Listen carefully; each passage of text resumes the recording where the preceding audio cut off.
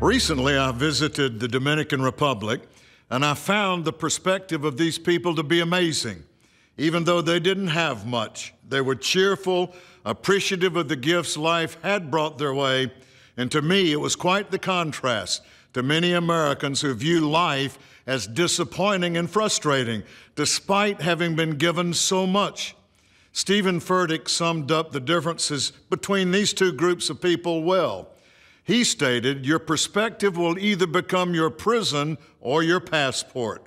I encourage anyone who feels imprisoned by life to pause and evaluate what you've been given. Gratefulness can bring you a positive perspective on life.